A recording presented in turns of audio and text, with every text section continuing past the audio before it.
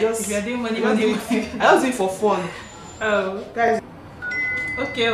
I slept on YouTube looking for videos to bypass as a Nigerian that I am. I was looking for how to bypass that 30% business. I would assume that it makes more than your business. Of course. So at what point? Who could do another hair now?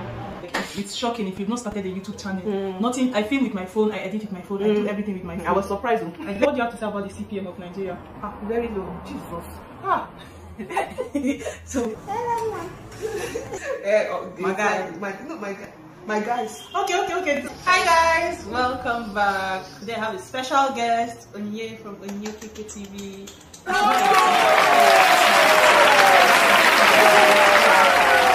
A hairstylist and she's a YouTuber, doing very well in both fields. So I have questions about YouTube that I know most stylists will have, or just about YouTube. Even if you're not a stylist, I have questions. How did you even start YouTube? I started years back. I think 2014 or 2015. Oh, I saw it. Okay. 250, right? I think I opened my channel 214, but I didn't start uploading videos. I started uploading videos, I think probably maybe late 215 or early 215. I can't really remember now. So what or who inspired you at that point? At that point, the person that inspired me was Nitribi.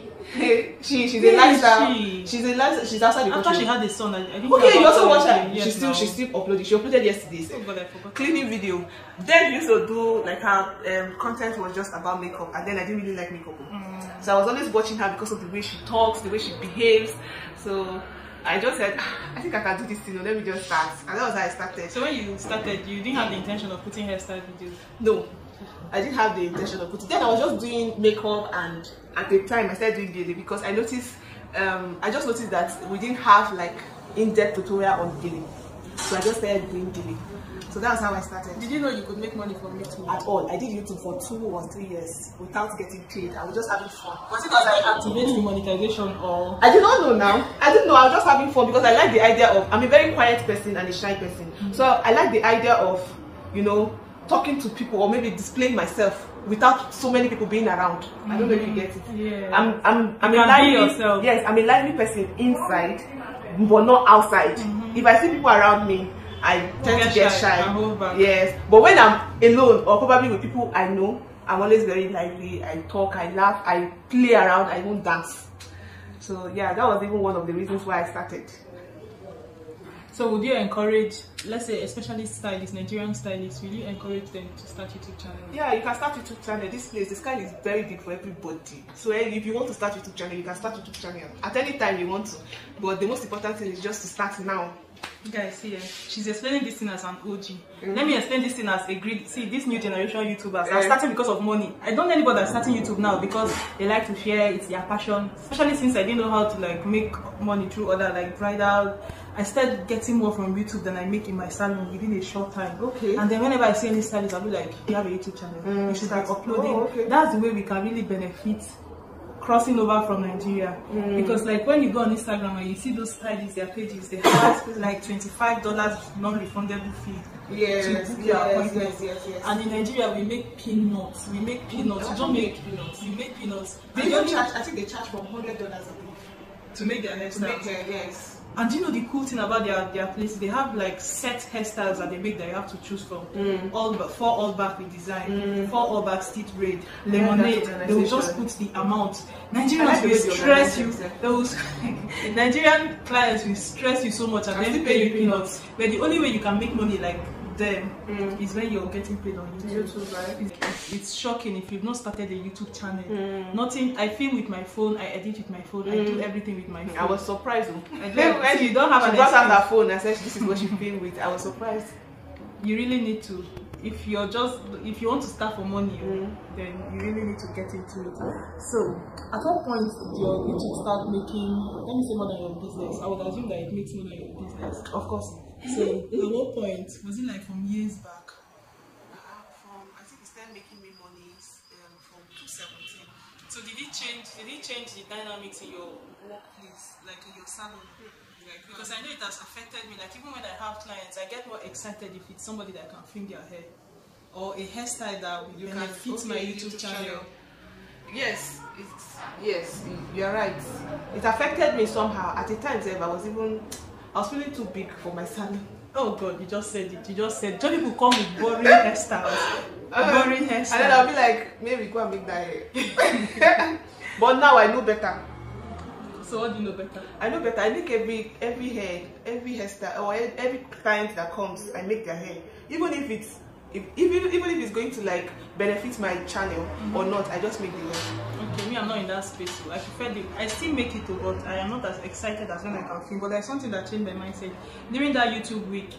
Those seminars that they have, that lady was invited, that she was talking about tell your story as it is. I used to just look down, God forgive me, but I used to look down on like Nigerian, like maybe like Didi or all back. I would just consider some hairstyles to not be trendy, but these are like our indigenous hairstyles. Like even thread, you'd be like, nobody wants to see that. Nobody wants to see that. But people are really interested. And that's why I respect people like Kenyans, even South Africans. They show, I think that they do not thread hairstyles, local hairstyles. Okay, yeah. Oh, it's their hairstyle. Yeah. I just saw it. All those tribal, they'll just make chuku. In Nigeria, they'll be doing your OKEKE hairstyle. They'll do like no. So that is changed. It changed my mindset. So I now film when I make those hairs that I consider to be local. So the woman said we should be confident to tell our story how it is. So just film. Even if in your area you feel like, okay, I'm always seeing stitch braids online. I don't make stitch braids. I can't make a YouTube video about it. Make a video about whatever you do. Like with Nikki, she stays in Lagos and she does like DT, some kind like even young. That's when I even knew how like you braid with wool and then she brushed it out. After braiding the hair, she brushed it. It was now the look was different. Like you still get to just showcase. Go and check it though. Then just film it, and again the monetary part of YouTube. So but don't expect YouTube to start paying you immediately. You have to work for it and just be patient. YouTube will pay you if you are consistent. They'll pay you. So more questions about YouTube, right? What do you have to say about the CPM of Nigeria? Very low. Jesus. So it can be frustrating. Jesus. So does it make you try to make your videos that will target audiences that are outside Nigeria? Nope. I just post whatever I feel I should post. I just post. You're really not money conscious. Like I'm enjoying the growth. But you're doing it because you enjoy it. Yes. I don't look at. I'm not like. You have to just create like fix yourself to be thinking that way, because YouTube is like this. Like sometimes you go up, sometimes.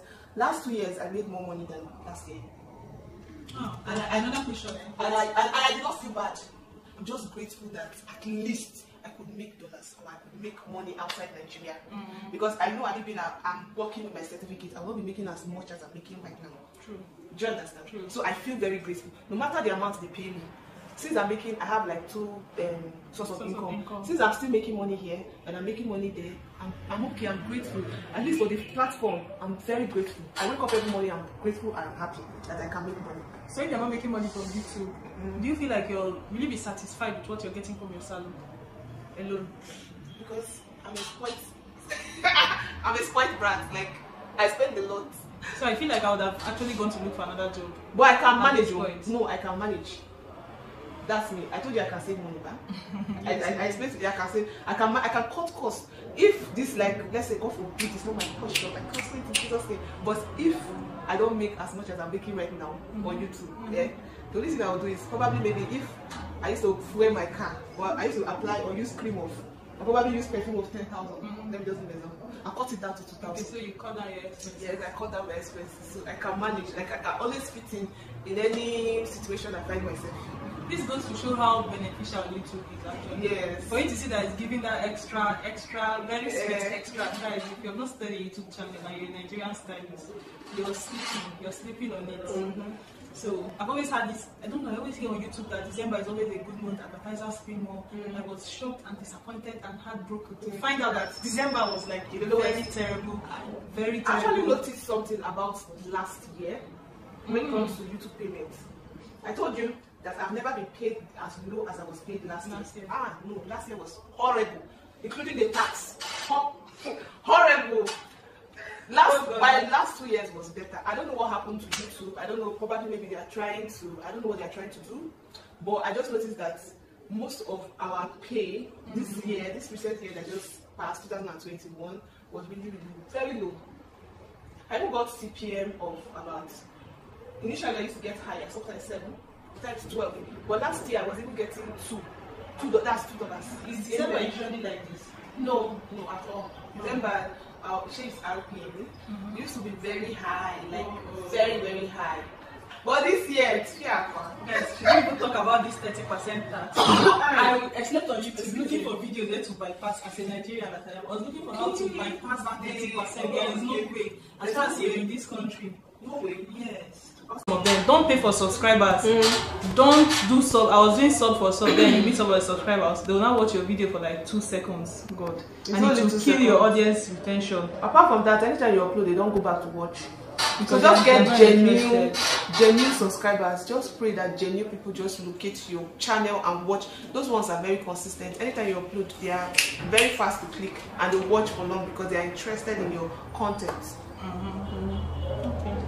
And starting up new YouTubers, make sure you are consistent. Like if you notice this Christmas period, I've been consistent. I've been uploading back to back. And I noticed that there's a little bit shift, like growth on my channel. So try and be consistent. Be consistent. Don't even give up. Just try and create something and upload on your YouTube channel. Try and be consistent and make sure you get like a very good thumbnail and a topic, a good video topic. Those two things attract viewers. So yeah, I think that's it for new YouTubers. So do you think a new YouTuber can actually learn to film and edit herself? I learned everything on YouTube, so yeah, and nobody to put me through. All these ones we're having, like, you know, other people they come around to teach or making videos. Some people go as far as teaching people personally. Like me, I taught my younger sister personally, she taught her friend personally. So people go as far as teaching people personally. Me, nobody taught me. And people now know what to deal with. Then you don't even know. Nobody taught me. Just I mean, the reason why I later introduced hairstyling to my channel was because I opened my salon. I was just doing makeup and gele, mostly gele, and I was even gaining plenty views then. I didn't have my salon then. My salon wasn't open then. So much later I opened my salon. So because I had this salon, I was not like, I can be creating content, I can be filming what I'm doing in the salon and I'll be uploading it on YouTube. So that's how I started. I like added hairstyling into my YouTube channel. Okay, so give us like some of your all-time favorite YouTubers. It will be like that lady. Oh God! Are you serious? Even up till now, she upload video. I watch. I used to watch. I like her. You like her too, right? Yes. I like her. I just like her. But then I really like Patricia. I just like her personality. Yes, maybe because of her personality. I not like I don't like her. I like her, but the only person that I got really that inspiration. Yes, the inspiration from was Nutri-B. I like her lifestyle. That's the simple truth. I like the way she live her life. I'm not there physically with her, I'm just watching her online, just the way you watch me online too. But I just like everything about her. So this my next question is about feeling, especially when you're teaching a skill on YouTube, right? Many people come there just to learn what you have to teach, and then how do you connect your audience? How do you get them to connect with you personally? And not just what you have to teach them, because I have that problem too, which even made me to start my second channel. Whenever I make my hairstyle videos, they are watching, but whenever it has to do with me personally, they don't watch. Zero interest. So what would you advise people that are thinking about starting their channel? Is there a way they can avoid that problem? Me, I'm also going through the same question you're asking me, so I don't know how to answer that question. I'm also like, anytime I upload hairstyling videos, I get like thousands and thousands of views. But anytime I upload like my personal videos or personal lifestyle, I just get few views. I'm also going through the same thing. So what would you have done differently? Like always interacting with my subscribers, or always interacting with my subscribers. I always interact. Like if I upload 2 hairstyling videos, I do like an interaction section where I get to talk or do like Q&A, so that they can get to know you. So that my viewers get to know me and I'll get to know them. I get to know people that are viewing me. Do you encourage people to take their other social media handles seriously to still interact with their subscribers? Or is it too much work? No, it's not too much work. You can juggle the both. Like you can do the both together. I see other YouTubers do it. They combine, do everything together. But I feel it's actually difficult. I'm also struggling with that aspect. But I feel some actually pays people to help them handle handle some of all these other social media, accounts. But you can do it yourself if you're not really doing anything. As for me right now, I'm just telling myself that I don't have children to be taken care of. So the only thing I just need to focus on now is my career. Like putting in more work so that when I start having children, it will not be difficult. I can actually just give it to a social media manager to just help me manage. That's what I just do myself. Or I can just be, doing this sluggish. But now that I don't have any serious engagement with probably children or family, I can put in more work. And some people, until I started YouTube, I didn't know that there are some actions that I can take to show that I support my favorite YouTuber. Many people don't know. Like people watching, now what are small actions they can take that helps your channel? Because many people sincerely don't know. That it matters. Yes. Oh, it does. It matters. It's to share their favorite YouTubers' videos. You can share it to all your social media platforms, like your Instagram, Facebook more especially, because for me, I feel it's Facebook more especially because of the content I create. Okay, the kind of content I create. So you can share it all over and also give the video thumbs up. I think that's and leave a comment and just say, leave a comment. Appreciate. Yes, people don't know how much it means when you know that you're not just. It's very easy for you to feel as if your job, what you're doing is going unnoticed, and you're just talking to yourself. But when people give you feedback, even though it's negative ones, those people that like looking for trouble, even though it's negative ones, it's still nice to know that okay, somebody's watching, somebody knows something. So please, you guys, share. Leave a comment. Don't just tell your friend I saw one video. Send her the link. Just share. Even on WhatsApp, you can just share. And then leave comment. Tell the person that you appreciate the content, so that the person will keep, keep uploading things like that, and it helps you to know that that channel is interesting, and so the person can grow. Before I made my channel, I didn't know this, so I don't even thumbs up. But now every video I watch, you must at least just thumbs up. Every time you watch a video, just thumbs up. That's the least you can do. I hardly leave comments. Me too. But I'll start leaving comments. I watch lots of videos, but I hardly leave comments. But I always thumbs up. That one I do it a lot. I always film videos. Like for next week, I film all the videos I'm going to upload. You do that? Yes, that's what I do. That's another one. That's schedule is something. That's what I do. That's schedule. So I like to have like content ready before the week I'm supposed to upload it. So you're telling people to always like make sure they are consistent.